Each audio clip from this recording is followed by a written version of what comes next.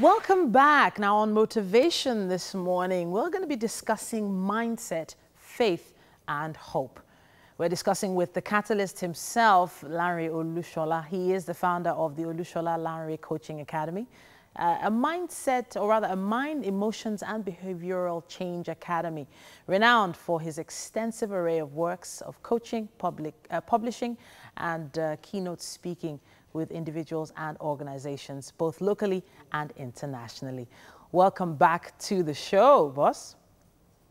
Thank you very much for having me on the show today again, Titi. You know, it's very challenging times, very disruptive times, but very interesting times. I say to people, you know, in the times of greatest challenges, greatest chaos and adversities lie the greatest opportunities. The biggest opportunities hide themselves in the times of greatest adversity. And so, you know, there's nothing that we see now that hasn't gone through challenging times or adversity. Is it gold? Gold goes through fire. Wow. You know, petrol, diesel, kerosene goes through refining, right? And you know, diamond, it goes through polishing. So we're all going through that process, and we have to understand the power of the process, and we have to go through the process. And so, you know, it's very interesting times. And, you know, speaking about mindset, faith, and hope, it is impossible for you to become anything. It is impossible for you to achieve anything without the right mindset, without the right faith, and without hope. For, you know, hope is key. Without hope, you are dead. Without faith, you are dead. Without the right mindset, you know, you'll just be like a madman. The difference between a madman and someone that is functional is that he has lost his mind. So you have to keep your mind in this COVID-19 difficult times, because if you lose your mind, you've lost it all. And so, Coach, can I ask you to give? Can I ask you to give a case study, an actual case? Of course, maybe names withheld. Can you give an actual case where the mindset, faith, and hope actually came to play and worked for one of your clients? All right. I mean, I can give you several. So I'll give you a classic. So I had a couple come to see me, and they had been struggling for 10 years. They've been married for about 18 years. The man had been abusing his wife for 10 years. 10 years, he had been beating up his wife. They've gone for deliverance, they've gone for prayer, they've gone for all manners of things. And so as a last bus stop, someone referred them and said that for them to come to me. So I'd signed them up for about nine sessions, 9 sessions over 9 weeks. So week 1, they came to me and I spoke to them. I identified what their issues were. Week 2, I started working with them. Week 3, you know, I realized what the issue was.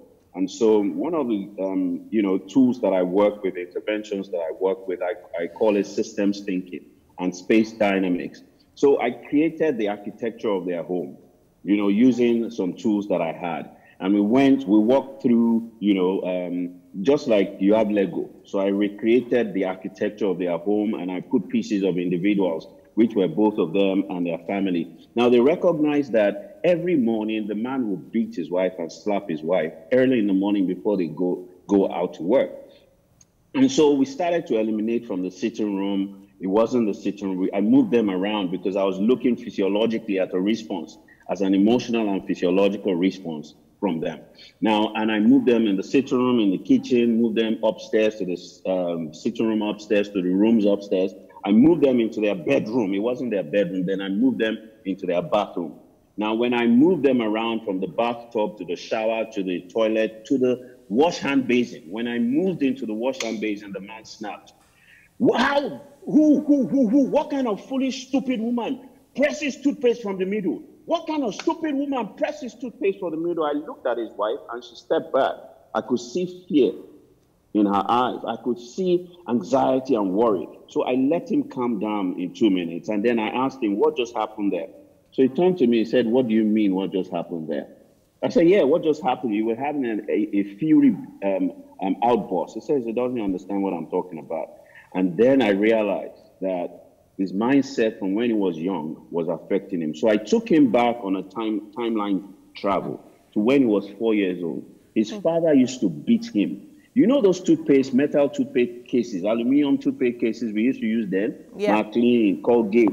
When you press it and it bursts in the middle, and it will untie it will stain the wash hand basin. His father used to come into his room every morning and beat him and tell him what kind of stupid, foolish boy presses toothpaste from the middle. So his mindset was shaped by his father.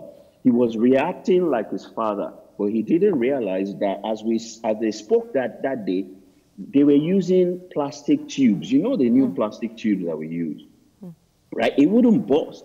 And so he didn't realize that he was reacting from the program and the meta program that had been installed then. He believed that people that pressed toothpaste from the middle were stupid, foolish people, and he didn't recognize that his wife was not him, and he wasn't his father. And so he had juxtaposed his father, himself, to his wife and his relationship.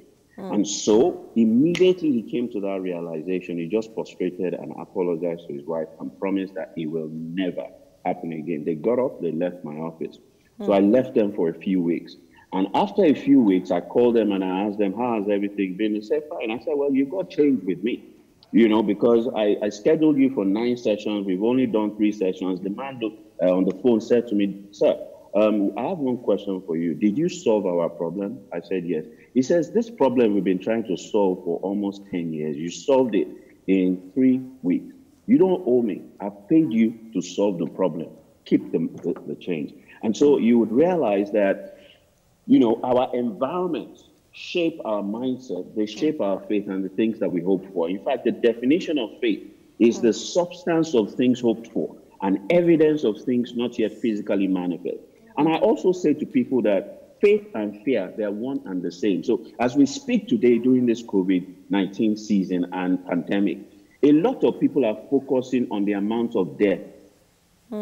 Now, as I speak today, there's been 14.4 million cases that are tested.